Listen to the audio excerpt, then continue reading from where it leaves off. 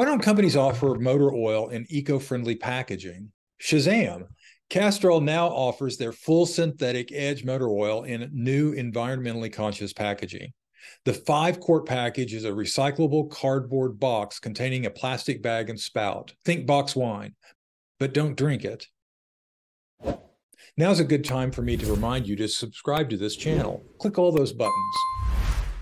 Castrol is serious about environmental issues. In addition to the lower impact packaging of their EcoPack, as they call it, Castrol Edge is certified carbon neutral in compliance with PAS 2060, whatever that means. This box oil package uses 70% less plastic than the typical 5-quart jug.